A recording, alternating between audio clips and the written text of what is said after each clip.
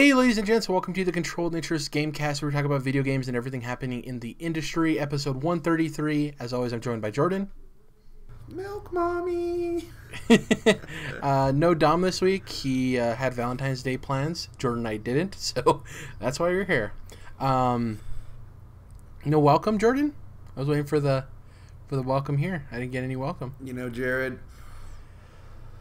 I was going to save this for the end of the show because I wanted it to be a big deal, but since you brought it up, I'm just so glad that we're able to spend this time together on Valentine's Day, Ours doesn't happen to be a romantic relationship, but that doesn't mean we can't spread love, And I'm just so absolutely grateful for you to be in my presence and speaking to me over the internet waves in the way that you are on this broadcast show that we're doing. It's absolutely incredible. It's absolutely fantastic, Jerrad.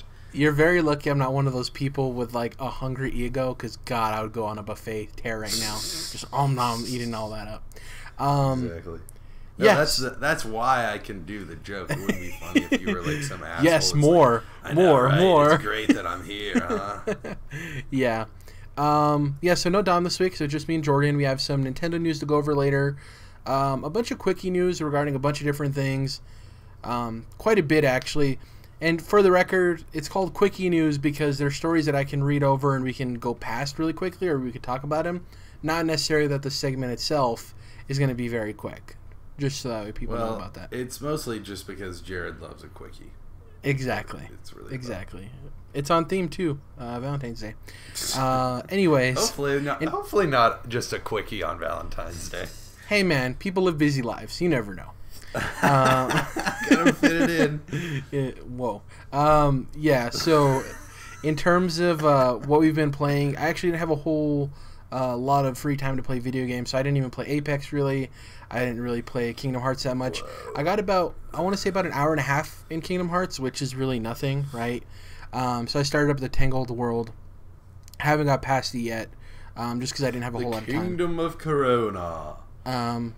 Looks like the movie, obviously. Yeah, I can't really say much there because I haven't made much progress. Apex, the couple of matches I was able to get in, still a blast.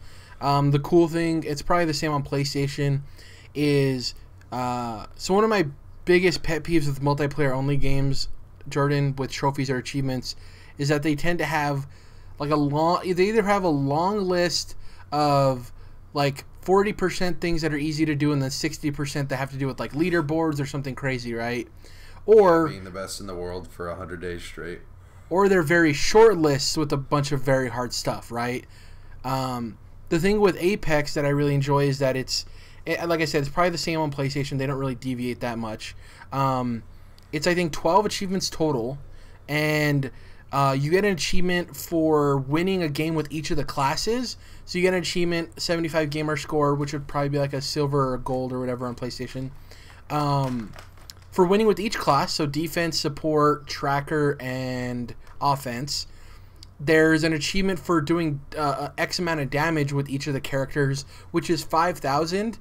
And if you're like just like an average player, you'll get that in like 10-ish matches. You know what I mean? All right. So some of the other achievements are for revving a teammate, being the jump master at the beginning of the game, which simply means you're the third person to pick, so you get to choose where people land. So it's just up to you playing the game. You know what I mean? Just you being the jump master, doesn't really matter. And even jump man. If you're playing with two other friends, they can relinquish the role of jump master to you. So if you're like, hey, I just want to get the achievement out of the way, you can just do it that way too. Cheese it a little bit, which isn't really cheesing. It's you're jumping into the map, right? But it has a very short, concise achievement list. And the achievements are, I wouldn't say easy to get, because it's not easy to win a Battle Royale match, right? But they're in reach. They're not crazy. They're not some weird leaderboard thing. Obtainable. I think the hardest achievement in the game is to wear a legendary chest piece and helmet at the same time. Which even then, if you're good at the game, you can, when you kill people, you loot their body. The chance of that happening is not impossible, right?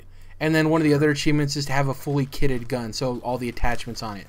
Not hard either. I just really appreciate. I really appreciate the the achievement list. I think it's very solid.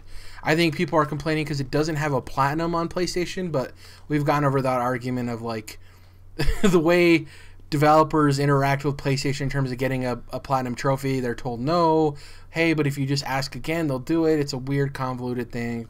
It's dumb. It's fucking dumb bullshit. Clearly, this game could have a platinum. Exactly. Yeah, so not much to report on Kingdom Hearts, not much to report on Apex. I just wanted to get that out of the way for the achievements because I thought it was something interesting to talk about. Have you seen Tangled and Frozen, Jerrad? Yes. Have you seen Big Hero 6? Yes, it's one of my favorite Disney movies, actually. Nice. Okay, so you're going to be familiar with all these worlds that we're coming across, obviously. I'm sure you've seen Toy Story and Monsters, Inc. and Pirates of the Caribbean. So, how about that Tangled Tower, huh? I feel like they just fucking focused on that a lot. Like the Rapunzel's Tower, they really wanted to make that look good.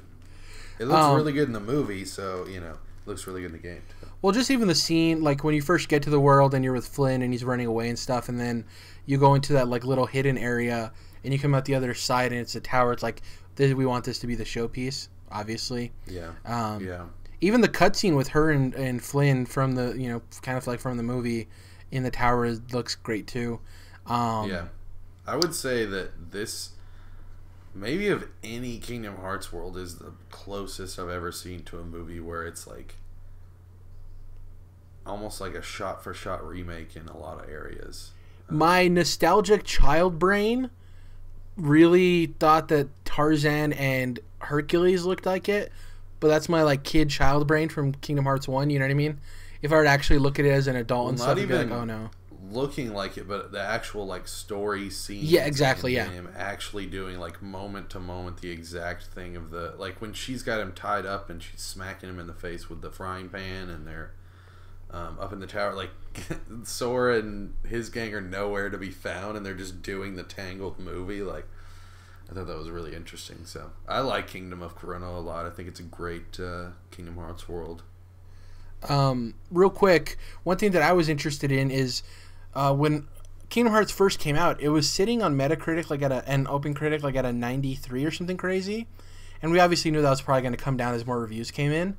It actually surprised me how low it dropped, and not that it didn't drop to a low score, but it's sitting at about like an 84, 85 right now. So it's like an 8 point whatever. Which playing the game so far, I think that's kind of a good grade. I wouldn't say it's a 93. At the time, I was like, that's kind of high. So it's fine. I was looking at PlayStation versus Xbox, and Xbox is sitting at a 79. It reviewed lower, which is interesting. I will say that I can pretty definitively say at this point, I didn't beat it. I wanted to finish it up, but I just got further into the Caribbean. I'm at Port Royal, or just got there, I should say, and kind of did that whole area.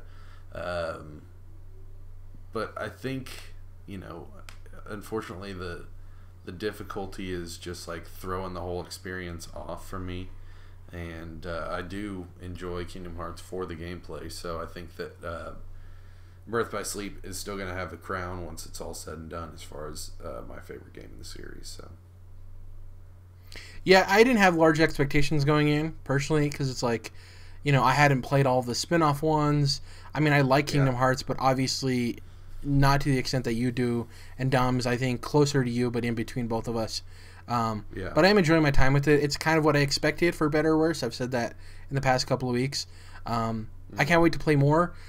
Hearing that the Pirates of the Caribbean world is towards the end is kind of disappointing to me because that's like the world I was least excited to go to. I've just never been a huge fan of that franchise, personally.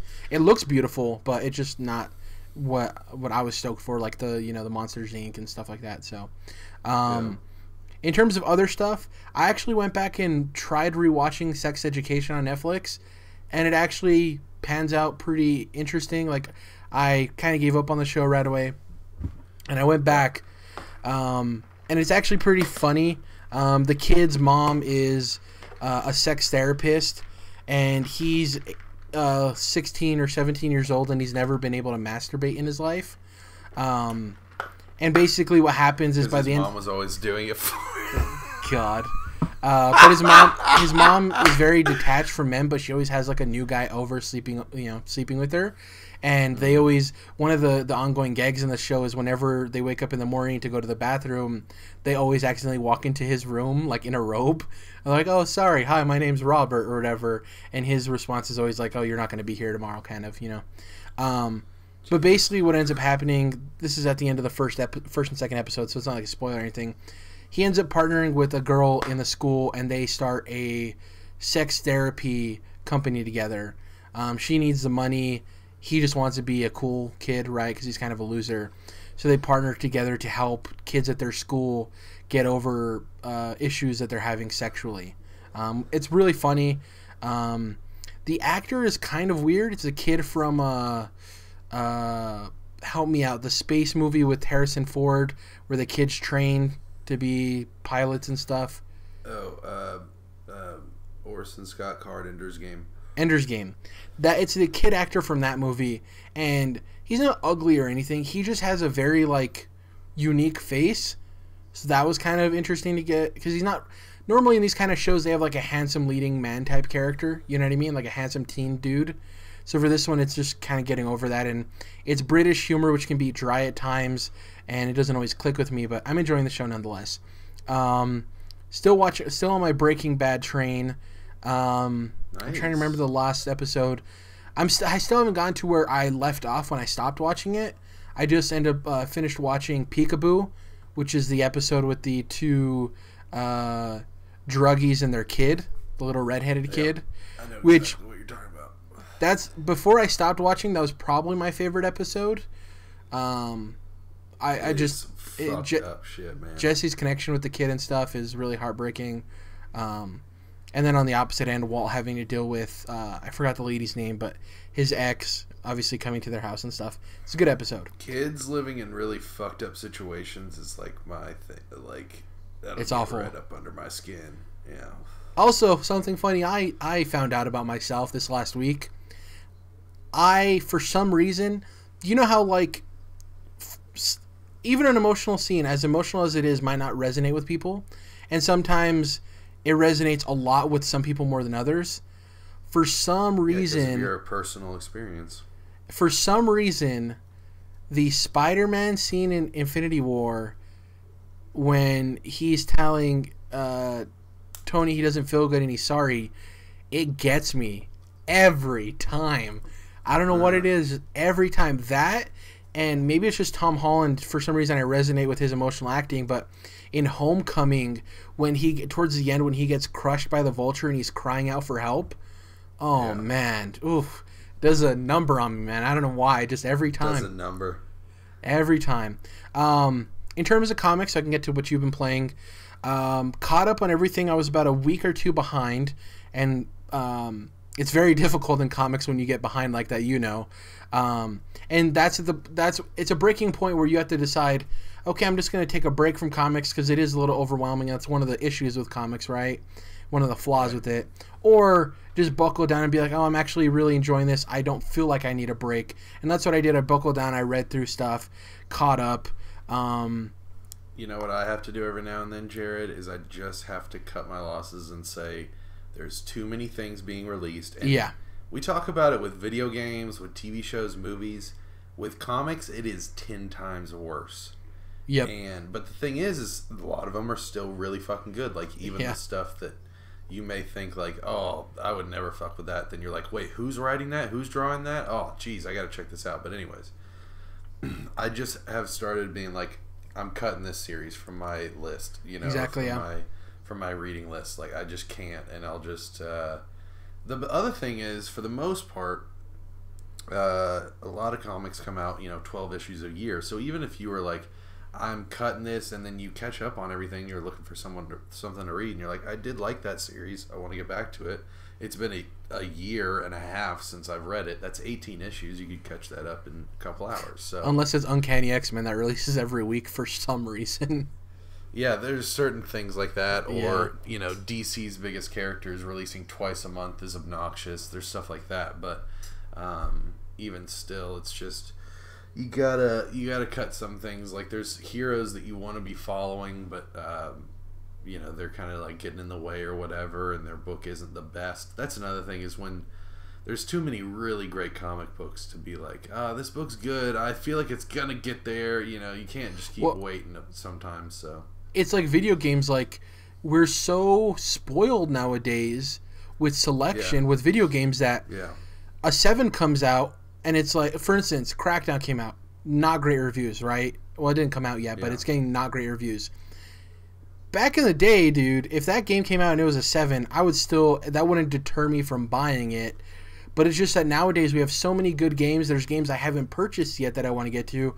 So it's like, do I want to spend time with this game that isn't great when there's so many great things that I also want to play? And it's choosing.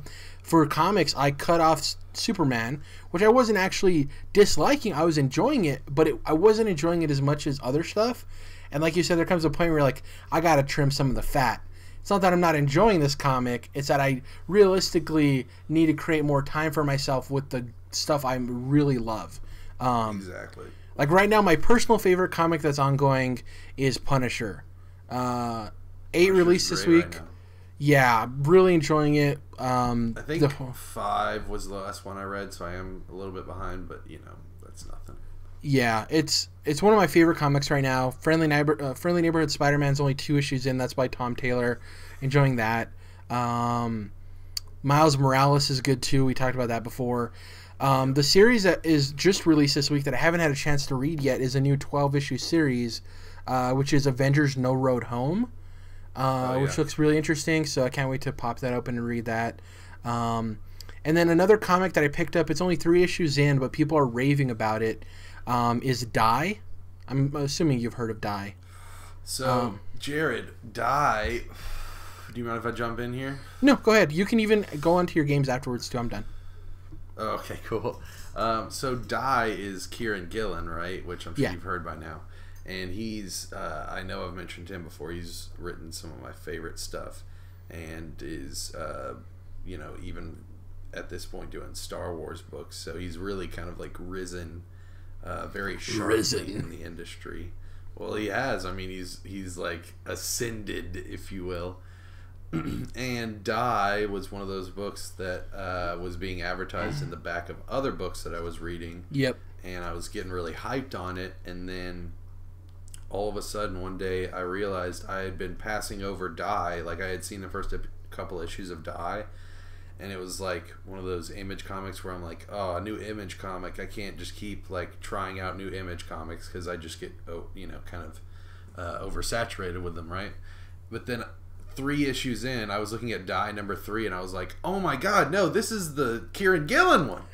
And so I jumped in and read all 3 really quick, and I was like, oh yeah, this is fucking cool ass series where Die refers to die as in the plural of dice, but also kind of refers to death. And then it's like Jumanji in a fantasy world where they get sucked into this tabletop game.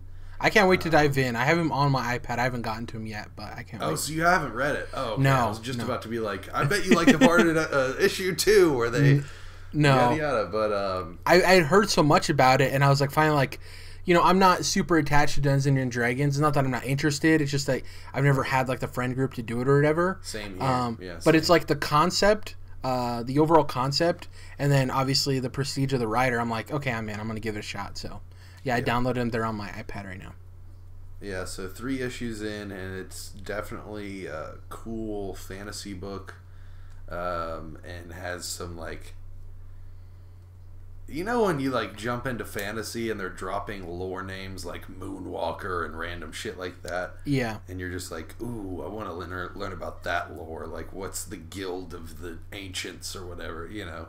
And the Shadow Society. It's like, ooh, what's that? Yeah, exactly. So there's already a lot of cool lore drops that they've had, and the thing is the story is them getting sucked back into the game. They got sucked into the game and then just like showed up on the side of the road somewhere, and what had happened to them in the game came through in real life, like somebody had lost their arm and shit. So this is the story of the comic, is them actually getting sucked back into it. And yeah, so far it's been really fucking cool, and it is kind of there's some times where I like just a straight fantasy or a straight sci-fi where it doesn't have to have a twist on it, where it's like, well, it's fantasy, but really it's like normal modern people that got sucked into a board game, Yeah. It's not just regular old fantasy. So that can suck sometimes when we get so, I feel like a lot of times nowadays we get so wrapped up in like the twist of the story to kind of hook people in, whether it be a TV show or a movie or whatever, that sometimes it's like, well, there's still really great straight fantasy stories to be told, but nonetheless, this is really doing it for me. So yeah, shout out to Die. I'm glad you brought that up. Shout out. You talked about Kingdom Hearts. Anything else there outside of almost being done with it? Yeah, not a whole lot to say about Kingdom Hearts. Like I said, Pirates World. Definitely need to finish it because the spoilers are spreading like a plague on the internet, especially on YouTube, because Kingdom Hearts is big on YouTube. All the theory videos and stuff, channels that have been going on over the years in between games are now exploding with new content to talk about, so it makes sense, but nonetheless, I've got to keep dodging, and that's getting old, so want to finish that. Finished Bayonetta on Switch. Hell yeah. And enjoyed that game very much. Far from perfect. I wouldn't say it's like a swimming in sevens type of game. I do think it's a great game.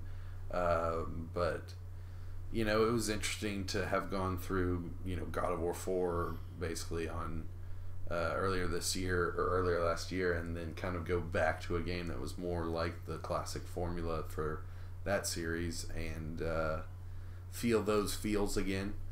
So I definitely like having that old school vibe around still to play if you want to jump into a game series like this. I'm happy to see that Astral Chain looks kind of cool. Another game from Platinum and some of the team members behind Bayonetta that they just announced for Switch. Of course, we got Bayonetta 3 coming up, so I'll be hopping into Bayonetta 2 in between now and then at some point. Not sure when, but am excited for it because Bayonetta 2 is supposed to be like the fucking game. Like, it got a lot of tins and Game of the Year awards back in the day when it was released. So yeah, Bayonetta was very cool. The game ends like 3 times. It's, over the top. It's extremely Japanese influenced, but it's a very fun hack and slash. I really thought the angels versus witches and demons storyline and lore was cool, and the story itself throughout the game is really interesting. I really enjoyed it and am excited to see where it goes in the future. So yeah, really enjoyed Bayonetta, and I think the both games being released on the Switch I think is solid. So is a solid way to hop back into that series. Oh, and then I also watched the anime film that they did. That's kind of like a retelling, I guess you could say, of the first game. So that was a good little watch after I finished that, and actually really enjoyed that as well. Also, I meant to mention to you, Jerrad, your boy Yuri Lowenthal actually voices one of the main characters. Ooh, cool. Luca, aka Cheshire, in Bayonetta. And funny enough, he has some kind of like Spider-Man-ish lines, and even has a zip line that he swings around on. And like, there's this part where he's like got this little girl in his arms, and he's like swinging around on this zip line, totally being Spider-Man for a little while. I'm like, holy shit, this is a weird like confluence. Also, interesting fun fact, Jerrad, the original game was voiced in English, and they didn't have a Japanese cast until they picked them up for the anime movie that I just mentioned. And weird. Then that Japanese cast continued on into Bayonetta 2. So there wasn't it wasn't like it was translated. There wasn't even a Japanese cast for the original game. which is interesting. So, thought that was quite odd. Very different from how things usually are done. What else? Shout out to a couple TV series I've been watching real quick. I've been going through Mad Men, and I'm on season 4, I guess now. I guess I just finished season 3, so 4 out of 7 I'll be starting, and really enjoying it. Definitely a very slow burn, and it's different from a lot of series we're used to. Like, people aren't dying at the end of every episode. There's no gasp type of thing. It's very heady, very psychological. A lot of, kind of existential stuff going on. But kind of a thinking man's series, if you will. And it's very well done, and really enjoying kind of the jazzy look at the early 60s so far. Love that. So really enjoying that. And then I'm in season 3 of Justified, an FX show from several years ago that's really cool. It's about U.S. Marshal in Kentucky, and kind of his dealings with like the Dixie Mafia type of stuff. And it's not a perfect show. It's not like the highest budget, and like the cinematography isn't anything to write home about, but it is definitely solid, and the show is really well acted and pretty well written, so that's where it really shines. And the scenario itself is really interesting, so enjoying that one as well. And I mentioned that I had been watching Always Sunny in Philadelphia, and I'm like midway through season 3 at this point, and it only continues to amaze me and how far they're willing to go with like certain jokes and scenarios and plot lines. It's just fucking wild, even more wild than I remember seeing, individual episodes here and there. So yeah, all good stuff. I watched A Star Is Born. Jerrad was surprised at how much I love this movie. I thought it was great. Yeah, I thought it was really, really, really good. And both Lady Gaga and Bradley Cooper killed it. Bradley Cooper, Sam Elliott plays his older brother in the movie. And Bradley Cooper kind of is almost doing like an impression of Sam Elliott, like with his voice and his almost like method acting. It's weird to see him like disappear into a character, even though he doesn't have like, it's not like Christian Bale doing Dick Cheney or Gary Oldman doing Churchill. Like, they're not all like fattened up with like weird white hair and makeup or anything. It's just him, but he's like so different in the way that he sounds and acts and moves and talks. And so very well done movie. And it is somewhat predictable in some of the plot, with it being kind of a musical. A Star Is Born is the title, and that's what it's about, is a rising music star. So but other than that, there's still a lot of great stuff that I just I was not prepared for, and not ready for how good the movie was going to be. So I really enjoyed that. And also shout out to Ralph Breaks the Internet. Watch that as well. And pretty fucking cool, man.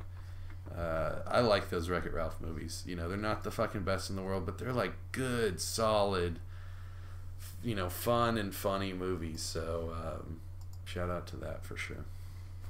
Yeah, it's crazy that like A Star Is Born seems to like be a good movie every time it comes out. Yeah, I didn't find out until after I'd watched it that it had been. This is like the 4th remake, I think. Yeah, it came out like in the 30s, and then it came out in the 50s, and then it came out in the 70s, and then they even did like a Bollywood version, which of course. Yeah, well, that's everything we've been playing, watching, experiencing. Let's hop into the news. Quickie news. EA stock rose to $96 per share and completely eliminated its quarterly losses a week into Apex Legends, which is crazy. So basically, during their financial report, they reported that there was quarterly losses, and their stock dropped, as it always does with investors because they're very fidgety. And then after Apex Legends came out, their stock boomed and rose, and it's actually higher now than it was before the drop, which is not surprising when a game like this comes out to what it came out to. On top of this, Vince Zampella announced on Monday of this week that it had reached 25 million players in its first week, which is also crazy. Its numbers are vastly outpacing that of Fortnite and of PUBG, which is not surprising considering it's following in their footsteps. And obviously the influencer backing and all of that. It's crazy how big this game got as fast as it did. And the thing I'll say is it's like the most solid battle royale I played the moment it came out, if that makes sense. You know, talked about this last week. Like PUBG came out, was struggling on console. I still enjoyed it. I mean, it even has issues on PC still with cheaters. Fortnite is still in beta technically. It's not even fully released. And I still don't think that the gunplay in Fortnite is very good. It's polished, but it doesn't mean it's good. Yeah, this game just came out and it worked, ran well, just solid release, and it's not surprising that people have jumped on. One thing that people didn't really talk about, Jordan, with Fortnite is that these streamers are streaming games 8 to 10 hours a day, and the top Fortnite streamers have streamed so many hours of Fortnite that when a new hit Battle Royale game comes on the scene, them being able to change to play something else is, you know, something they want to do. And I think that's something that maybe Fortnite didn't really think about, is that, yeah, they love your game, but the moment they have a competitor to give them a break, it's not to say they won't go back to Fortnite, but you're streaming the same game 8 to 10 hours a day for a year and a half, you're going to want to play something else, you know? So, it's not surprising. I can't imagine that, by the way, Jerrad. I was thinking about that recently of like, you know, it'd be one thing if you were streaming 8 to 10 hours a day, getting paid for it, that was your job, and you got to pick the games, and I'm going to play a little Kingdom Hearts, and then I might jump to Resident Evil, and then, you know, go back and play a Switch game from last year or whatever that I didn't finish, you know, do your Celeste B-sides. But think if you just, your audience, the people that put money in your pockets, expected you to just be on Fortnite or on COD or on, you know, fucking Sea of Thieves, just grinding it out just every fucking day, the same game. The hard part is that these streamers get big playing one game because they're good at it, so then it attracts viewers to watch them, and then they grow so big that they feel obligated to, like, well, the audience subscribed to me or followed me because of that, I can't really play anything else. When in reality, buddies would be like, you play Red Dead Redemption yet? You're like, fuck video games. I hate video games. Exactly.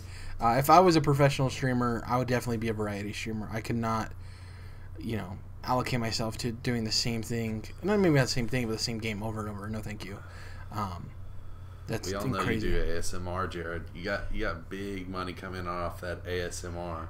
I was gonna do a ASMR joke and get like real close to the mic, but I don't have to worry about that in editing, so I'm just not going to cut my losses. I could take care of that. One interesting thing, the former Telltale devs are actually making a new studio. It's called Ad Hoc Studio, and it's a venture dedicated to interactive narrative. Ad hoc is Latin for creating something for a specific purpose, so it makes sense. I'd be interested to see if they partner with like Netflix, or they partner with Game Pass, or some type of service for their interactive narrative stuff. Be interested to see where that goes, because they didn't necessarily say video games, they just said interactive narratives, and we saw Bandersnatch on Netflix and how that played out, so who knows. Definitely interested to see where Netflix goes with interactivity from here on. I know that they had done it before Bandersnatch, but you know, that was a big deal when that came out, and yeah, it'll be interesting, because like I played it on PS4, Bandersnatch, and like the controller vibrated when a decision was coming up and stuff, and so I was like, how would this be if it was just a remote, you know? Yeah. THQ Nordic reports that Darksiders 3 recouped its investments and remains a vital IP for them, so that's good. It wasn't a commercial failure. They made their money back. As to how much profit they made, who knows? But they did report that they've at least made their investments back, so that's good. I'm just seeing here. We have two bits of I would consider bad news. One of them is like speculative bad, and one of them is actual bad. So we'll start with the actual bad. If you're living under a rock, you might have missed that Activision Blizzard went on an earnings call on Tuesday, and Bobby Kotick, who makes millions and millions of dollars, stood in front of them and said, "Hey guys, we want to report that we actually came in with record numbers this year, more money than we've ever made." And at the same time, finally informed his employees who have been waiting 2 weeks, knowing that they were going to get fired at some point. They fired over 800 people. Now, to put this in context, Activision Blizzard employs over 9,600 people. So this isn't their entire workforce or even a part of it. It's, but it's 800 people who lost their jobs. Thankfully, the gaming industry has reached out, and a lot of these people are finding jobs elsewhere. The thing that sucks is reading from people who are like, I thought I was going to retire with Blizzard. You had people who have been there since the original Warcraft that were fired. You have people... Crazy. Because obviously Blizzard was, in the last couple of years, acquired by Activision, or there's a partnership. A lot of the people who were fired were actually Destiny support staff. So PR, marketing, social media, all of that stuff, because, they separated with... Bungie, so they no longer needed those people. Sense. The biggest issue here, layoffs are going to happen. I think there's a couple of things in here that make it scummy. The fact that you go in front of an investors meeting, say you record record numbers, while at the same time going 2 weeks with having your employees not know if they're keeping their jobs or not, right? Mm-hmm. Obviously, in an investors meeting, you're supposed to report profits. That's the whole point. But doing that literally at the same time that people are being informed they're getting fired is, I think, bad management and timing, in my opinion. And, we recently saw that the new CEO of Activision that came in got a $15 million signing bonus. People are mad because these are jobs that didn't necessarily have to be fired. You know what I mean? It's just that way they can create greater profit margins, and it's a very difficult situation. Obviously, this goes into the bucket, drop a dime in the unionized already gaming industry bucket, but it's just scummy on Bobby Kotick's part. The one thing I want to say is, people are very easy to bash EA, justifiably so. I'm not saying you shouldn't. People are very quick to bash on Bethesda. Once again, if that's your prerogative, go ahead. But for some reason, people give Activision this weird pass. Call of Duty gets pooped on. Don't get me wrong. People are like, oh, Call of Duty, it's awful. But when they look at the top, no one ever mentions Activision as being scummy. And if anything, they're just as scummy, if not more, than everyone else, It just seems it's weird that people overlook Activision, because the whole thing of stalling microtransactions in Call of Duty, reviews come out for the game and then they implement him, just a bunch of weird, gross stuff. The whole Diablo mobile thing. What, you guys don't have cell phones? It's a ugly situation. Obviously, it sucks for 800 people to lose their jobs. Hopefully, all of them land on their feet. But the other part of it is, this is a harsh reality of Bungie and Activision ending their partnership. That support staff, they should. I think they, of all people, probably knew it was coming. It's what's the point of us being here? I don't know. It just sucks. There's nothing really positive to saying people lose their jobs, but it is a harsh reality, unfortunately. And people need to understand that Activision isn't better than anybody else. In a lot of ways, they're worse, if not even, with some of the people that people think are the worst. So, I don't know if you have anything to add to that. I don't know if there's anything much to add. Well, I just think that it's interesting from a really Blizzard fans perspective to see and hear how they're really coming to terms with the fact that Activision is fully infecting Blizzard at this point. Exactly, yeah, parasite. And yeah, exactly. Just I think EA will do with Respawn, as if they haven't already, and then other situations. I could go on and on about that, but that is just unfortunate to see, because Blizzard is so highly and has been so highly respected for so long. It's weird to see, like you said, guys that worked on the original Warcraft getting knocked out of the ring. It's pretty crazy.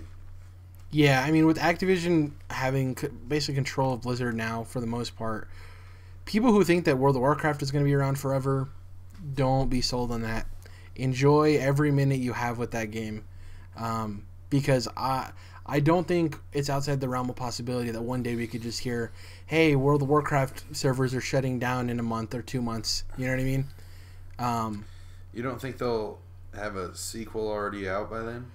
Oh, no. I don't think Activision believes in MMOs at all. Traditional MMOs? Not enough money there. I don't even think an MMO from Blizzard at this point would be successful. Follow-up to World of Warcraft?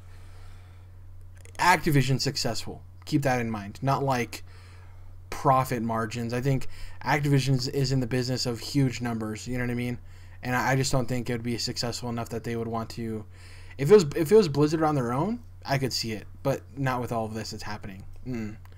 If you see the way they're handling Diablo as a franchise, even Overwatch to some extent, it's like I wouldn't be surprised.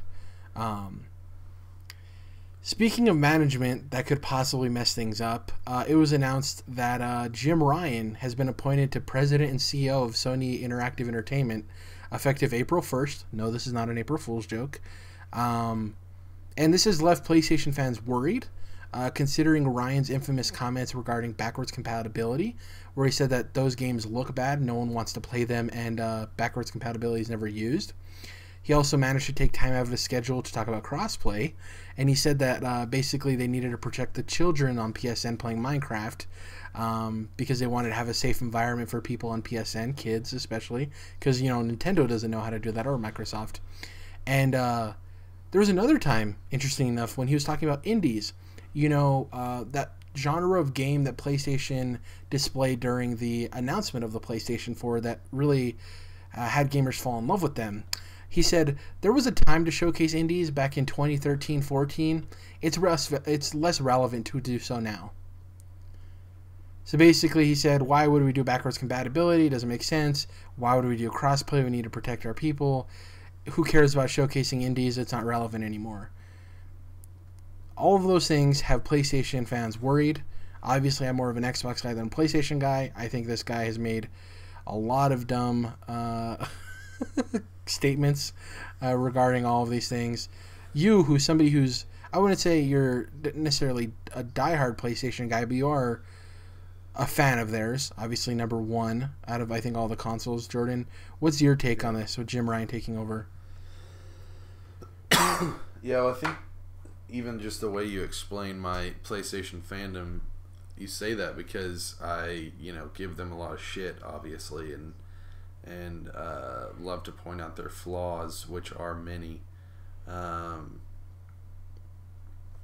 I've been pretty vocal about the fact that I'm worried about how they're handling the kind of transition into the next generation, and, you know, going dark on all these public-facing events is really weird and kind of upsetting, disappointing.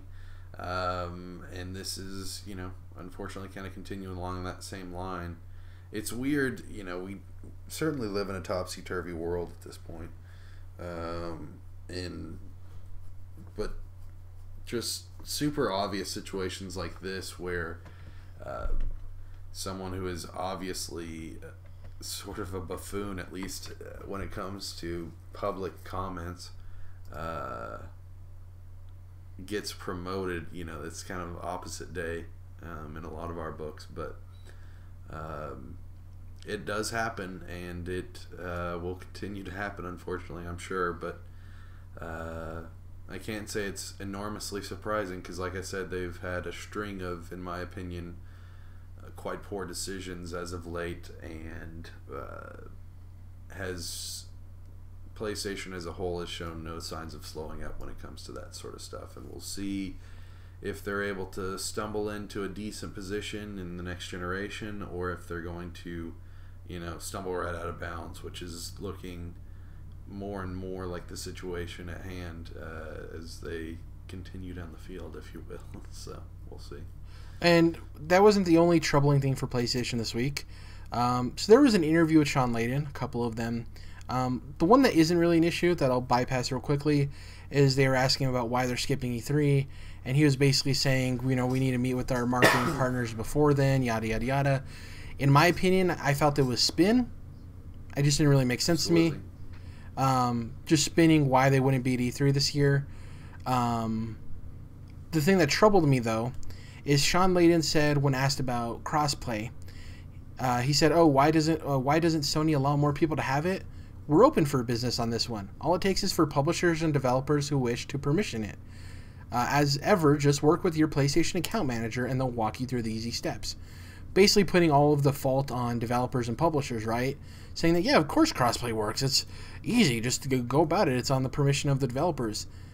Well, shortly after that, CEO of Chucklefish, who's a publisher of a bunch of games, most recently Wargroove, which personally, just an aside, I can't wait to play, get my hands on. Anyways, cool. CEO of Chucklefish here, we just launched Wargroove with crossplay between PC, Switch, and Xbox, so I wanted to chime in. We made many requests for crossplay, both through our account manager and directly with higher-ups, all the way up until release month. We were told directly from Sony, in no certain terms, it wasn't going to happen. From our side, we can literally toggle a switch and have it working. Just wanted to provide some balance on the issue and say that it certainly isn't a question of developers not having contacted their account managers. So he's basically, Sean Layden came out and said, developers need to handle it. And Chucklefish came out and said, we tried. You guys said, no, it's not happening. So, either... Calling him out. So, it's either... There's two things here. Either Sean Layden is lying, or there's a huge disparity in communication between Sean Layden and other people at that company, which are both sure bad. Sean Layden doesn't know what the fuck he's talking about, yeah. Which are both bad, whether it's a lack of communication or him just lying. Which this paired with him trying to spin the E3 thing, that's why, like, I understand why people are willing to back PlayStation, given the benefit of the doubt that they have all of this figured out and they're skipping E3 because they're better than it and yada, yada, yada. They have great exclusives. I understand that. They're winning the console generation. I understand that. That doesn't mean that they can't and won't make mistakes. You know? Doesn't mean that they can't fuck this whole situation up. Exactly. You know, to go back to kind of like my football metaphor or whatever, you can be winning the game by a lot of points and still lose by the end of it. Exactly. And it's, yeah. And, like, I don't want to go on a tangent, but really quickly, like, if you look at their last couple of E3 presentations, in part it looks like they're being full of themselves, but also the way they've managed their gaming portfolio and pulling away from indies and all of this stuff, they did reach a point where their E3 presentation this year, if they have PlayStation 5 on the horizon, would be 3 of the 4 games they showed last year because Spider-Man came out, and they relied so heavily on displaying these new exclusives, these jaw-dropping exclusives, that the moment that their pipeline has a stall in it, because that's what happens with game development, games take a long time to develop, they are kind of stuck in a middle place right now, right? I don't know. It's very interesting. This whole thing with Jim Ryan is scary. If I was a PlayStation diehard, I would be cautiously pessimistic. You know, I got in this conversation, just another quick side note, I got in this conversation with somebody and they were saying, I don't know why you guys are so judgmental. People don't get into these positions and not know what they're doing.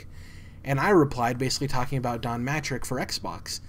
That guy was in a high position with Xbox. He completely destroyed the Xbox One announcement. And if people forget, when he left Xbox, he went to Zynga, and he destroyed that for Facebook as well. It's not always that the most intelligent people get these positions in these businesses. There's a lot of other things that go into promotions and moving up in a corporate ladder. People think that, oh no, automatically they promote the smartest, most intelligent guy. That's not always how this works. You know what I mean? I think people want to believe that's how it works. People fake it until they make it all the time. People exactly. fake it until they make it all the time. And I definitely think that Don Matrick is probably one of those situations, you know? Yeah. And I'm not saying Sean Layden's a bad guy or he's faking it, because he has done some good things for Sony as well. I don't think I'm not as worried about the Sean Layden thing. T-shirt, that Crash Bandicoot T-shirt. I think the cross-buy thing is a lack of communication. I don't, me personally, I don't see it as him directly lying. He could have. The Jim Ryan thing is what's more important. I think that guy is a problem for Sony directly. Just because he's so archaic in his beliefs and his detachment. It's whatever. Anyways, let's get into some good news. The Nintendo Direct happened. Funny enough, we were talking about it last week, remember? We were like, there's probably going to be a Direct next week. It hasn't happened yet. Longest gap between two Directs. It happened. Some great stuff. For me, I'll get this out of the way. There was no Animal Crossing, so that was like the one disappointing thing to me. But there was so many things in this Direct that I thought it was a very solid Direct. Some stuff dragged on a little long, but overall I think it was a very solid Direct for the beginning of the year. So weird that we didn't see Metroid Prime 4 in a trilogy release date, huh? Yeah. People were like, Pokemon, why wasn't that in the thing? Pay attention, guys. Pokemon always gets its own announcement. It always gets its own announcement. I know people like to joke about Pokemon. It's a kid's game. That property is huge, and it wouldn't want to just be in a Direct for an announcement. That company controls their own thing. They want to have their own day to celebrate. Plus, it's still a little too soon after the Let's Go games. Yeah. I mean, they normally have their announcements between like March and April, but yeah, it wouldn't be surprising if they waited a little longer because of the release of Let's Go. You're completely correct on that. Let's get into it. We're gonna go in order of announcements. I was thinking about going in order of when these games came out, but I just figured it'd be easier to go through the announcements as they were in the Direct. Started off with a straight heat, Jordan, a banger. Super Mario Maker 2, finally. Coming out June 2019, that post E3 spot. They've actually nailed this the last couple of years. Correct me if I'm wrong. It was 2017 was Mario Kart 8 Deluxe. 2018 was Captain Toad Treasure Tracker. And then this year, it's Super Mario Maker 2. So that June period is when they get those Wii U ports, and it's great. I thought Mario Kart was in May of that year, but I might be wrong. Maybe it wasn't. Around that time frame. I could be wrong. Sure. Either way, it's coming out June 2019. A bunch of new features. Super Mario 3D World assets, which is really cool. They added the ability to make like the enemies that kind of follow you throughout the level. They also have the platforms that you can like directionally input it traveling through an entire level, like a caterpillar kind of, if you know what I'm talking about. Mm-hmm.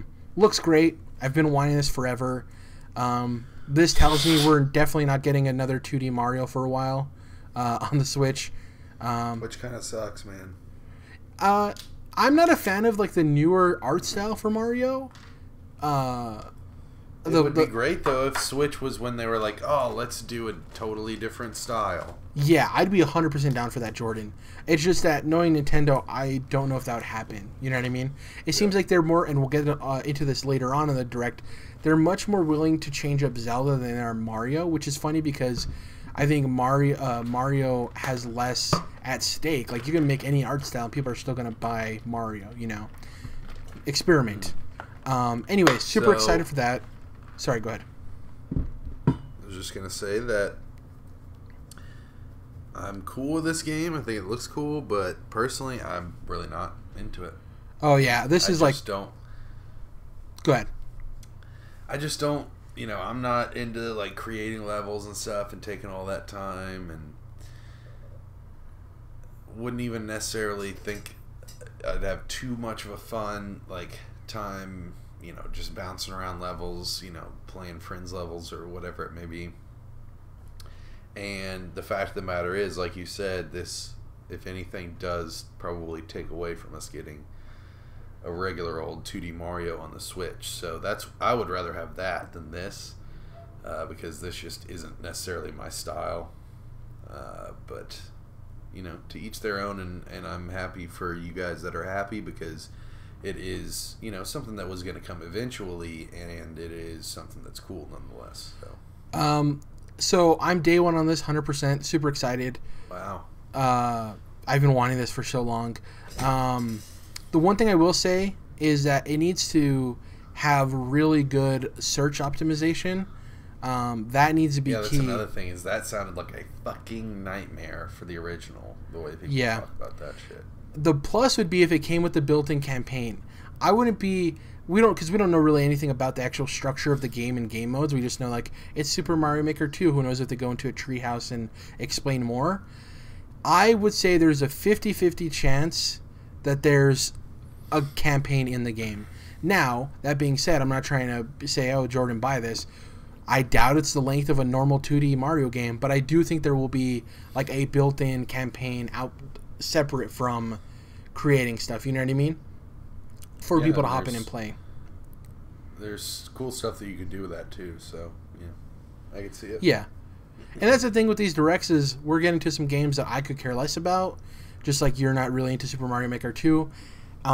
There's a bevy of different things, and some things are going to hit for you, some things aren't. In your case, it sucks because we probably won't get that 2D Mario, but, you know, it is what it is. Next up, Marvel Ultimate Alliance 3. We learned more about the team-up attacks, which are really cool, and then they showed off Captain Marvel. Obviously, you know, Marvel's like, hey, our movie's coming out soon. Feature her in your direct, which is cool. Do you think Deadpool's going to be in this game? You know, he is in the original. I could totally see him doing an X-Men expansion, though. You know what I mean? Yeah. You know, I know that we know the X-Men are in there, like Wolverine, Storm. They're very heavily featured, yeah. So, yeah, I really, you know, I hope if they were gonna do this that there weren't any like bullshit. Oh, well, you can't have the Fantastic Four though. I mean, I hope there's no dumb bullshit like that. A free update with like Shatterstar, Cable, and Deadpool would be pretty dope. Like those three coming in, the X-Force crew. Yeah, nothing much to say there. Summer 2019. I would assume probably April, May.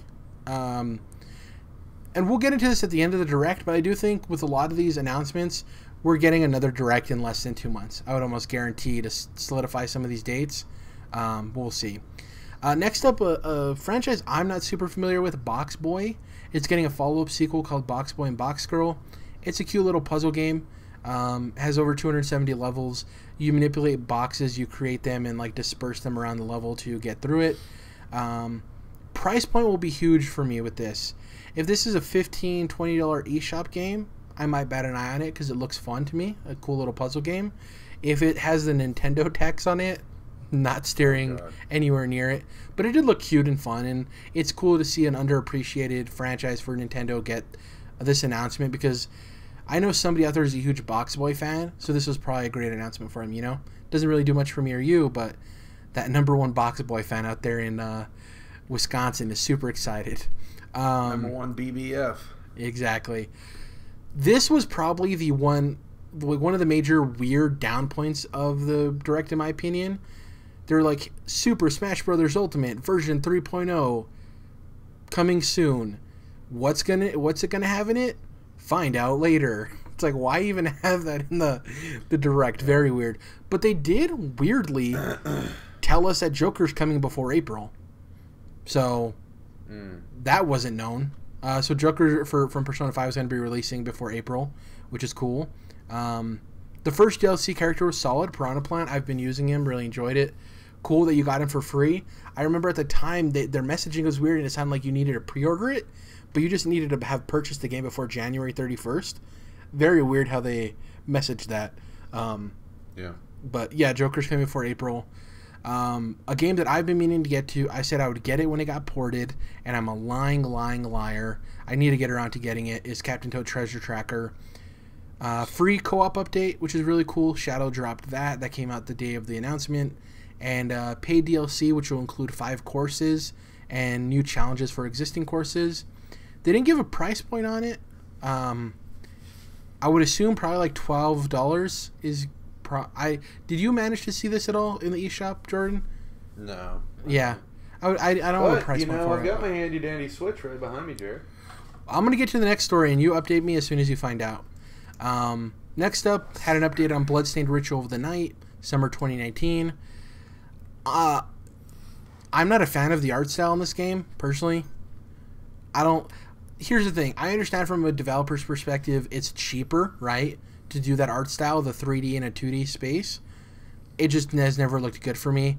It's one of the reasons that pushed me away from, like, Mega Man 11, I don't like that art style. I understand it's cheaper. I get why they do it. Awesome, good for them. Just the bloodstained art style is not doing it for me.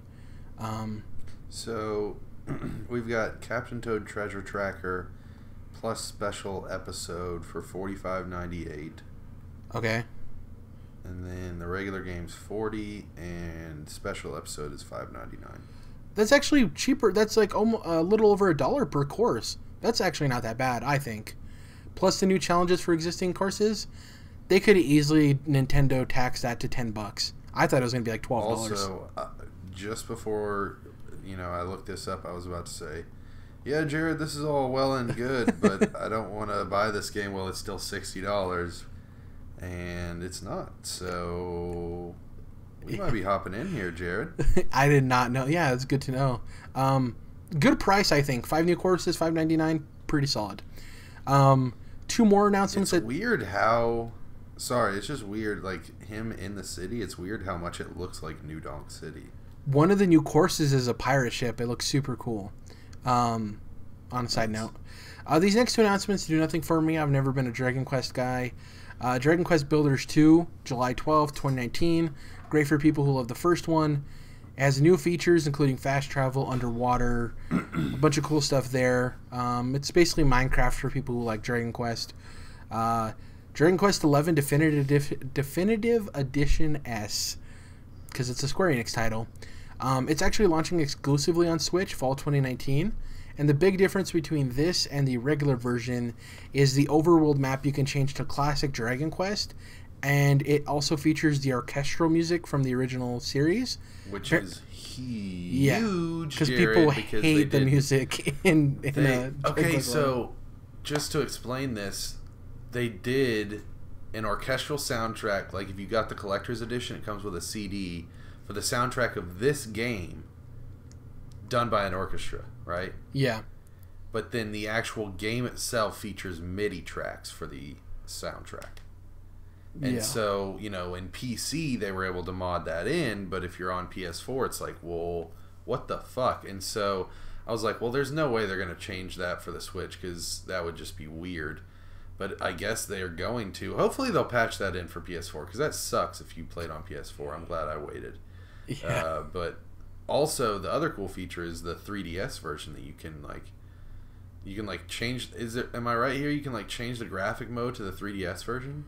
Well, it's like classic Dragon Quest, like OG. I thought you could basically do almost like the Master Chief Collection, where you can literally hit a button and it goes into the alternate graphical mode.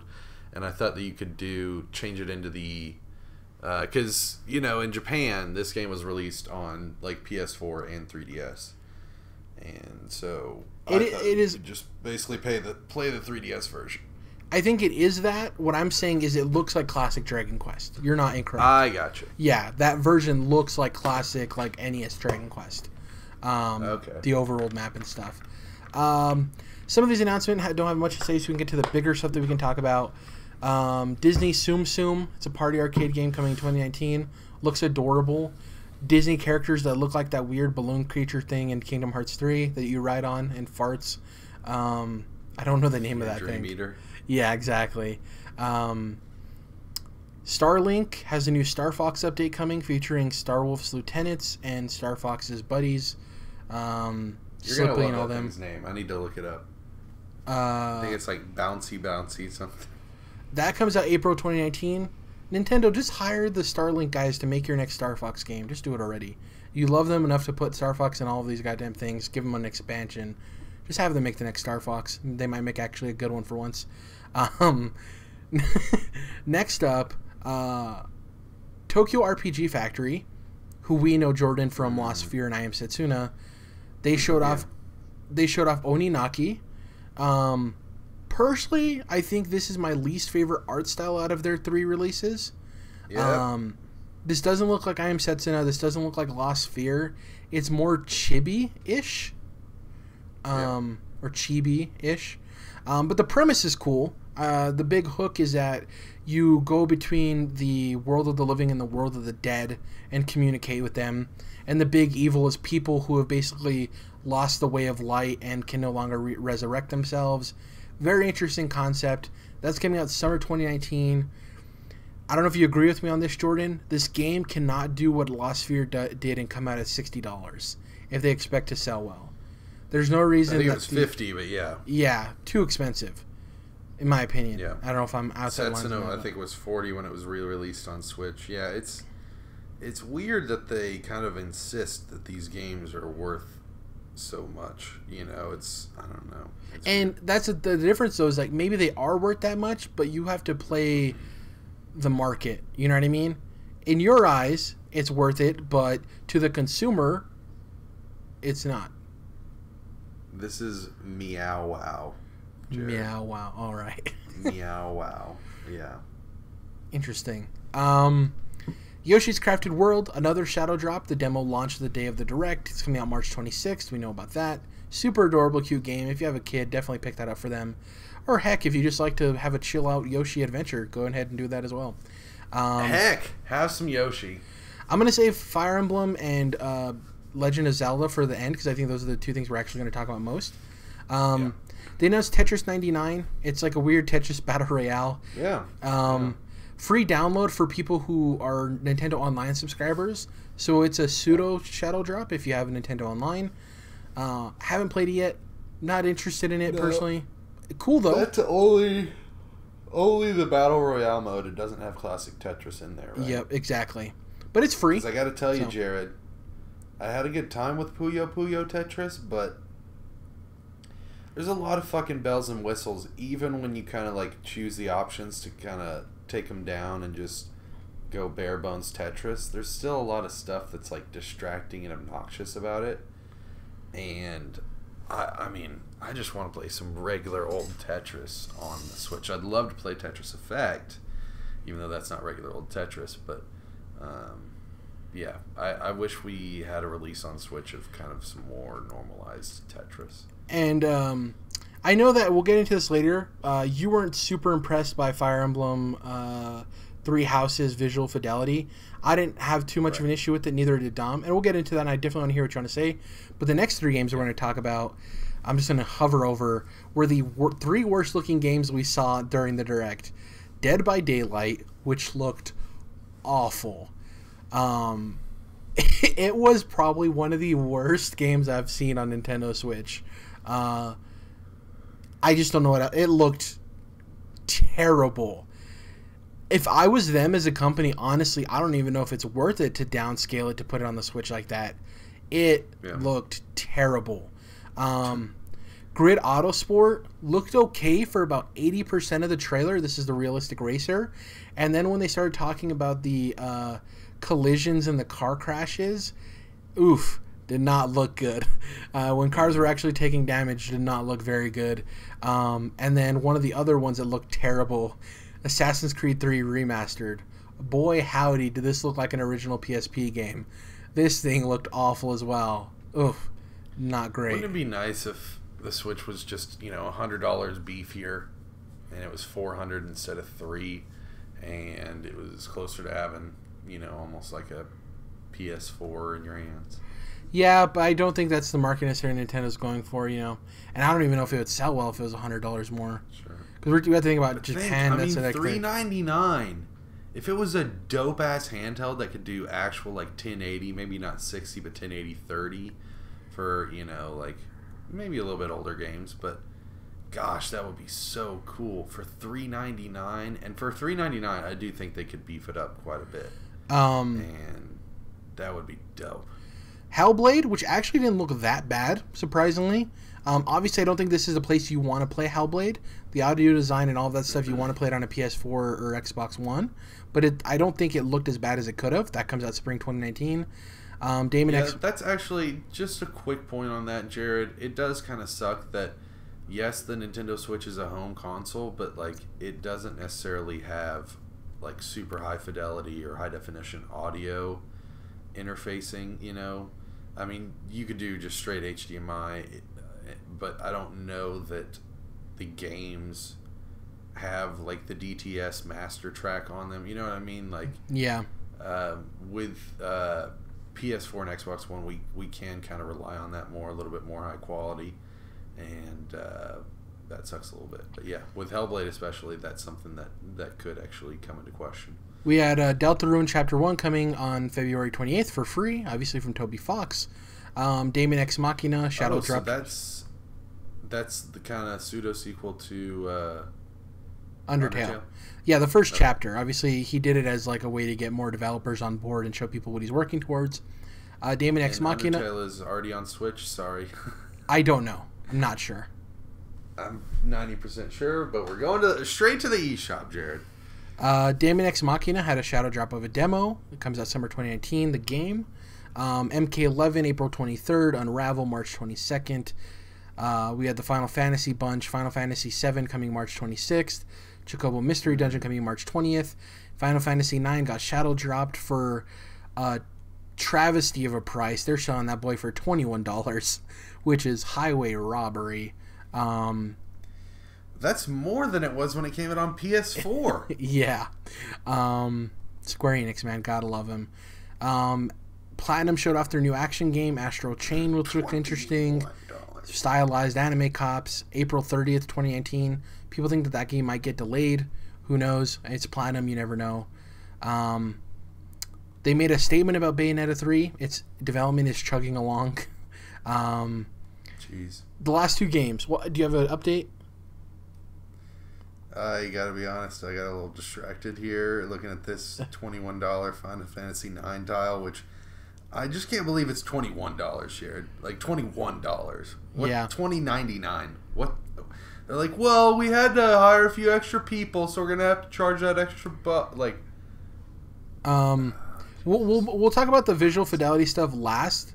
Fire Emblem Three Houses. They did a deep dive. They showed the three territories, that being Leicester, Fargus, and the Grecian Empire. Red, blue, and yellow, the Hogwarts houses. It's coming out July 26, 2019. You're actually this teacher at a monastery, and you choose which student you want to teach. One from each empire. One's Dimitri, one's Elengard, and I forgot the name of the other one. One of them is they all have their. Sorry, Undertale is on Switch, currently on sale for $10 as opposed to $15, and yeah, I could have sworn it was on here. It was released September of last year. Yeah. So. Nice. Each of the kids has a unique ability. One's an archer, obviously. Fire Emblem combat styles. Gameplay looked good. I'm actually this trailer. Here's the thing. It was very lore intensive, so I understand if people aren't into that type of stuff, they could have got bored or didn't like it. For me, I ate it up. I loved every minute of it. I loved the voiceover. I loved him explaining the empires. I loved all of it. This trailer sold me on Fire Emblem Three Houses. I was actually worried about this game. What I will say about the visual fidelity is I think it's perfectly acceptable for me. Fire Emblem's never been a franchise that has been known for it. That being said, that doesn't mean that they shouldn't try to do better, right? On hardware with more performance capability. I completely understand that. But for me, it wasn't a deterrent. Honestly, in my opinion, having Dead by Daylight and Assassin's Creed 3 in this direct actually made it look a lot better. Because in comparison, those games looked awful. And I do think the cutscenes look super dope. The anime cutscenes. See, even those, man. I think those looked great. Those were just a little bit off because they're not just like straight up regular 2D animated cutscenes. Like a lot of. Well, some of them are. Some of them are, and some of them aren't. The one where they're walking through the forest is exactly what you're saying, but the first one is flat 2D animation. Yeah, for those that may not play as many like Japanese games, there's a lot of them, and Fire Emblem included, and some of them are just like the opening cinematic because they spend a lot of budget on that, just kind of like reel you in, and you just get one nice one at the beginning. But some of them have them throughout, where JRPGs will have, regular in-engine 3D cutscenes, or just the characters animating normally. But then a lot of them, it's almost like. And some of them do actually get anime studios to just do anime 2D cutscenes. Some of them do it in-house. You know, a good example of that is like Ni no Kuni on the first game, where like Studio Ghibli are doing actual Studio Ghibli scenes for a lot of the cutscenes, and then there's also the in-engine ones. So yeah, I just thought that even those weren't quite right, didn't feel quite right to me, and the graphical fidelity, it's not necessarily, you know, I'm not that type of person, Jared, where I would, there are very few reasons where I would not play a game other than it being not fun to play. You know, there's, I know you mentioned, like, yeah, I don't think I'd be super into playing as a dominatrix in Bayonetta or whatever like that. Like, there's very few things that could deter me in that sort of sense, right? But, so that's not even entering into my mind with this game. I'm certainly excited for it, and we'll be playing it at one point or another, most likely at launch. It's more just the fact that, yeah, it looks graphically very rough to me, and I do think that they could have done better. This is them jumping from 3DS to Switch, so I can kind of get that. But they also don't get the budget that other franchises for Nintendo do. Fire Emblem doesn't sell well. Yeah, and I think that this is them trying to get it to sell well. Yeah. The main point is just that I think they could have done a better job regardless of what they had, because it's not even necessarily like how sharp things look or the crispness. It's that I think the actual art style and graphical design to it is, there's been poor choices made, and there's been some lack of inspiration or creativity there, in my opinion. So, even compared to other Fire Emblem games. So, it just looked a little bit dull, as you know, as well as it not looking sharp, not looking crispy or really high fidelity. It also looked a little bit uninspired, and so that really kind of compounded into a pretty big negative for me. But you know, there's been ugly games that I've really enjoyed playing before, or less than appealing, I should say, maybe. So, still excited about this game, but you know, just certainly didn't get more hyped off of what I saw visually. But the Fire Emblem games are sound whenever it comes to the actual strategy, role-playing, battle scenarios, which I do enjoy and have gotten real into that genre in the last year or so. So, like I said, I'm certainly going to be interested in this game, and it is, you know, it's a strategy JRPG, so it is right up my alley at the end of the day, fantasy as well. So, and I can appreciate a series that's kind of more anthology driven, where, you know, the individual entries in the series, especially when there's lots of them, aren't necessarily intricately interconnected. So, you know, Final Fantasy, you don't need to play 8 to get 9.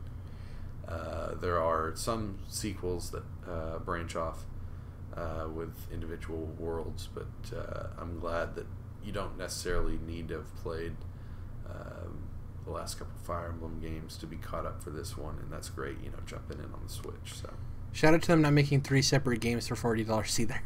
You know, yeah, red, blue, and yellow. I was about to go into that, because that is, you know, you don't have to play the sequels, or you don't have to play all the prequel games to get it, but you do have to buy 3 separate games if you're talking about. I always think of that Awakening, game as the Japanese title. I don't think was it Awakening. It's, hold on, I'll look it up. Don't worry. Fire Emblem was the Japanese title, which I always thought was interesting, because it's like if you go down these different paths, that's why there's multiple games. There's like a path A, path B, and then a C path that is, you know, convergent between the two, it seems. Maybe that's how they did it. I don't know. But anyway, it was confusing nonetheless, and I'm, like you said, very glad. You know, they certainly could have done it, since it's called 3 Houses. I'm sure they could have figured out a way to do that, but it's nice that they decided to fit it all into one game somehow or another. Fates, Birthright, Conquest, and Revelation, The last thing on there, real quick, I was surprised that I was really interested in the premise and the character design, because that's often what pulls me away from Japanese games. Honestly, but I actually liked it just with this kind of game. skimmed over those parts because you know me, I love being as blind as a bat. Exactly. When it comes to story. Yeah. And they were doing the thing where it's like, is this the opening movie? Where they're like, you know, showing the map and it's like the lands of Elandria or whatever the fuck it's called, and Falden or whatever. Felden. Yeah, you can like kind of see them introducing this world. It's like, this might be the opening movie, so I don't want to see this. And so, yeah, I really just looked at the graphical fidelity, and I know that seems like, well, why would you not look at the other stuff to kind of accurately That's fine. critique? But those parts aren't what I'm worried about, you know. And I've at least been worried about the graphics since that trailer we got, whenever the last time we got a trailer was, where there's just a little bit of gameplay on the battlefield, and everybody was like, oh, it's not what we expected, you know. I wish they had gone with something maybe that could fit a little bit better on the Switch. Maybe like, I understand that they probably don't have the budget of Breath of the Wild, but you know, maybe something cell shaded that could be on a lower budget and still look really pretty would be nice. But you know, whatever, that's an artistic choice. It's cool that I have options for June and July, though, where we usually have droughts. It's like I have Super Mario Maker 2 and this, which is really cool. Oh my gosh, dude. Yeah, to hear that Fire Emblem's coming out, I guess June 26th? July 26th. July 26th, that sucks. But anyways, you know, June, July, like we always talk about, can be a drought, and that's obnoxious. But it looks like Fire Emblem will be coming through on the old switcheroo. The last thing on the switcheroo. The last thing to get to on this kind of lengthy episode, it's fine, 2-man show, Valentine's Day special. Legend of Zelda Link's Awakening, obviously this was the game that was released on the Game Boy in 1993.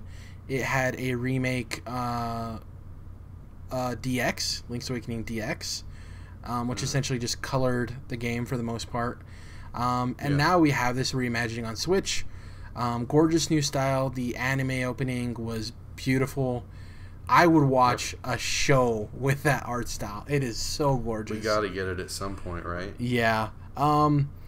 I really like the new art style for the game itself. We talked about earlier with Mario how we hope that the next 2D Mario, even the 3D one, heck, that one, not Odyssey, but like the new World, whatever that is, Mario World game, like they should just try different art styles. Because like even with, I think it was somebody from IGN basically put it together that in the last 15 Zelda games, there's been 13 different art styles or something like that, which is crazy.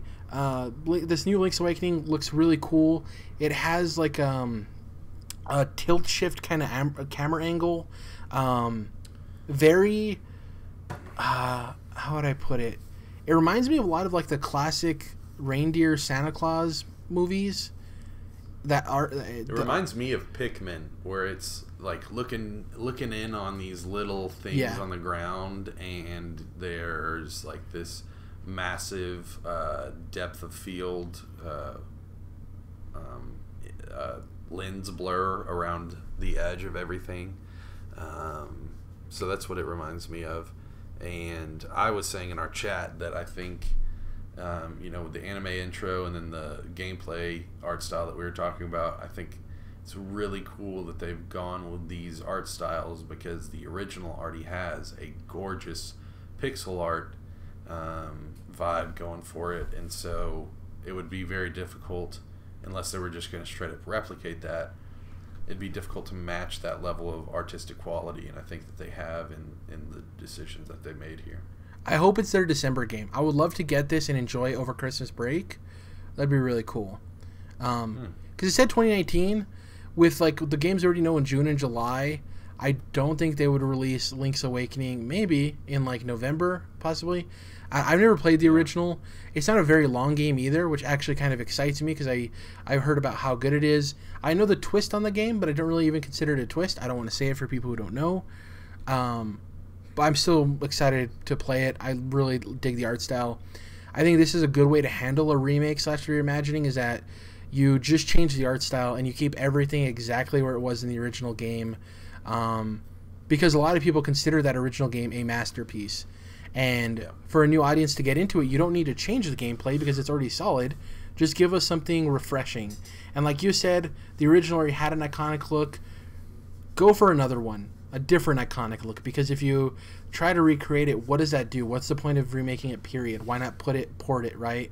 So yeah. And I've got to say, this is really solidifying for me as an audience member looking at Nintendo. This is them saying, we're going to continue with these remakes, because Samus Returns. They did it with, well, not even that, just with Zelda. They did it with Ocarina, and they did it with Majora, both on the 3DS, and now they've done it here. And I'm hoping that that's the case, that they continue to choose games in the give us Oracle, you cowards. Part of the series. Ages and seasons. Yeah, we'll see. So I'm sure that that's got to be the case, that they're going to be continuing on with that. And like you said, it could be happening in other series too, because we've already got the Metroid Samus Returns on 3DS. So I think it's good. Remakes of games usually end up, if they come out, they end up being pretty good, Yeah. I mean, we haven't really had that many if you look at the entire history of games, and there's not that many of them that are widely just groaned at. So real quick, small question, then we'll get to what we're going to be playing. What do you think is more likely? A follow-up to Breath of the Wild in the same art style? Like, maybe the same engine. So, Ocarina and Majora, right? Or Super Mario Odyssey 2 in the vein of Galaxy and Galaxy 2? What do you think is more likely that we get? Definitely now it's Odyssey 2, because I think anyone who's now holding their breath for kind of a Majora's Mask to Breath of the Wild is mistaken, because this is taking the place, this Link's Awakening remake. Yeah. I think that has dashed any hope that you may have of a quick follow-up to Breath of the Wild in the Majora's Mask style. So yeah, I think if any of those two were to happen, it's got to be the Mario. And the fact that Odyssey is like one of their only major Switch releases that hasn't gotten an update. I mean, they got like the Luigi, DLC. They got the Luigi update or whatever for like the speed no like runs, story expansion. Yeah. No paid DLC, big chunky thing. So chunky monkey. In terms of what we're going to be playing, Kingdom Hearts 3 for me for sure. Apex Legends. I was planning on actually downloading Crackdown 3 tomorrow, but like I said, I'm going to get to that game sometime this year.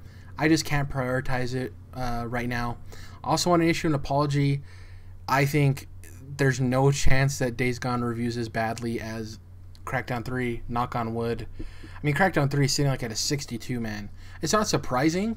I'm not like shocked by that score, but that, we were talking about when we were comparing Days Gone and Crackdown 3, and I said at its height, I think they could be even, meaning if Crackdown 3 comes out and is the best it could be, I think it could be like a low 80s, right? Now that it's a 61, 62, there's no way that Days Gone reviews that badly. And if it does, I'll eat my words, but I would be shocked if Days Gone is reviewed that poorly. I don't think it will be, so I want to apologize for ever thinking that was a possibility.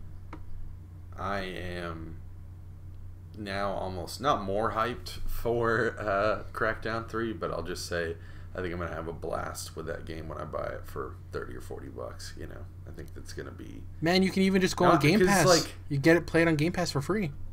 Well, not free, but... That is true. Right, yeah, I get cheaper.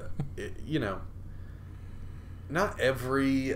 I can't be, not even a diehard, but I can't even be, a fanatic for every fucking franchise, exactly, right? yeah. I have my Metal Gears and my Witchers and... now stuff like Spider-Man and Infamous, there's so many series that I fucking love to death. It's like, if Crackdown comes out, a series that I don't even care that much about, and it's just a decent game, but it's something that I can pop into my Xbox, like I said, when it's $30 and just have a blast. Sometimes that's okay, that not every series is popping out masterpieces. Sometimes I can be okay that the series that I'm not ultra invested in is just putting out something that may not be the best thing in the world. And I know that sucks for huge Crackdown fans, but just be happy this game saw the light of day. There could easily have been a point where this game was canceled, if we're being completely honest. And I think from what I'm reading with reviews, Jordan, critically it's a 60, in the low 60s. I think it's like a 62 or whatever. And they're saying, yeah, it's not a great game. But almost every review I've seen says, if you're a fan of the series, buy it. You'll love it.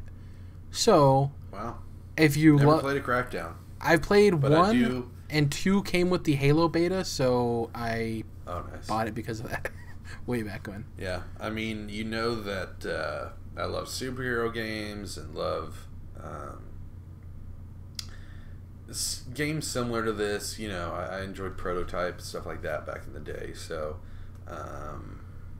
there's something to be said for that. Big sandbox, goofy sandbox games like that. Sunset Overdrive, you know, is very similar to Crackdown. So yeah, I'll definitely be playing it at some point. But you know, of course, it would be cool if it was like a fucking masterpiece. But what does a Crackdown masterpiece look like? You know, what is like the campaign that they're laying down on the table where you're like, oh my god, man, you gotta play. You know, like. I'm just glad that this game finally came out. It was Xbox's Final Fantasy 15 Last Guardian.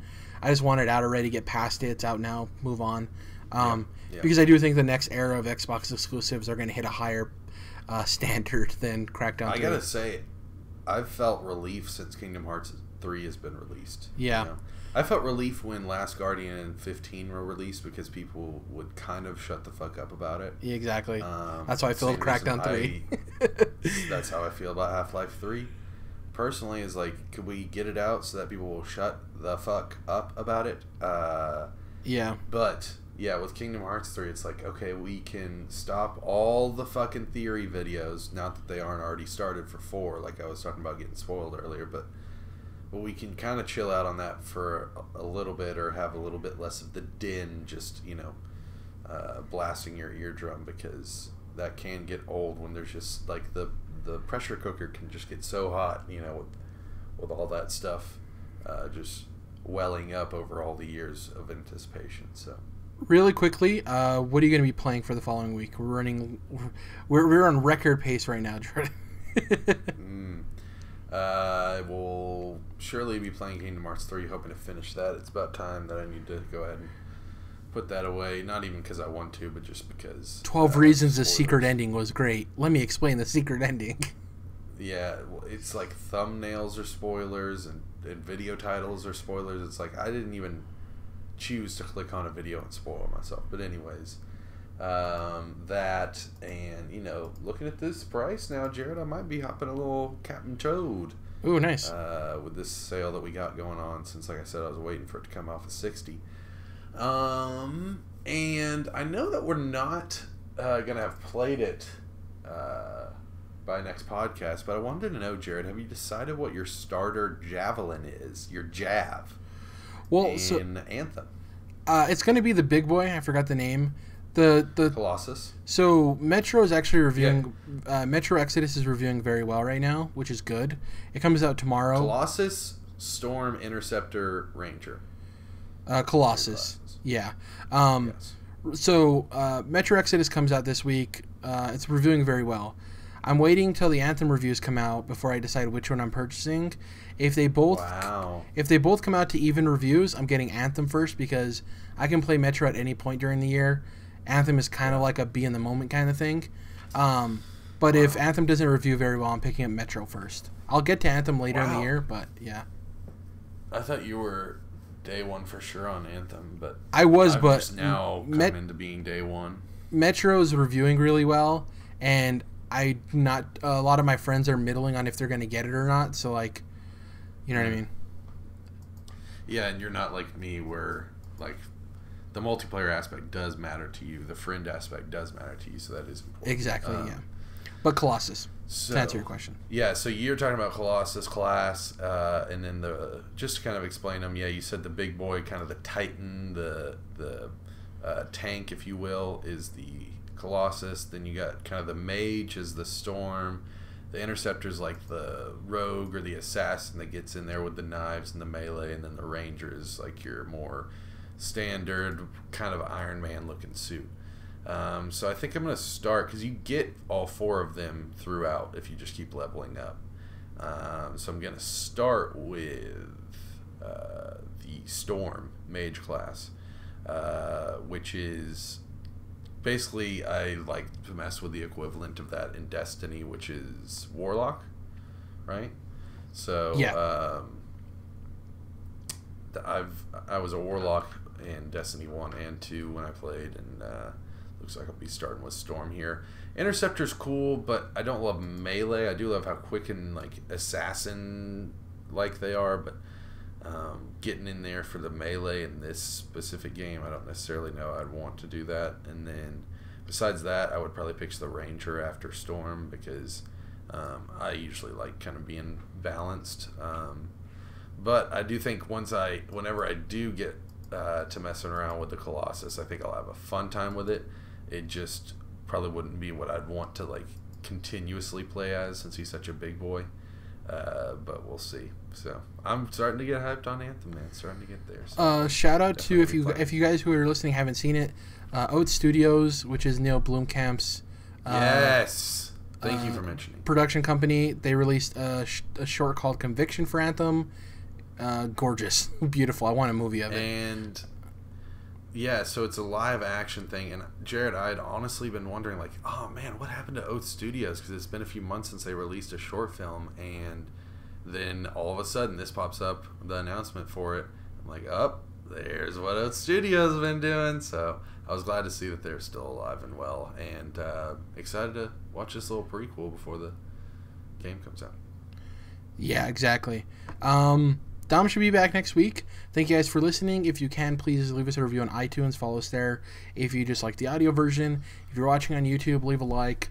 Hit the bell notification so you know when our new podcast goes up, usually on Sundays. And subscribe, because that definitely helps us grow as well.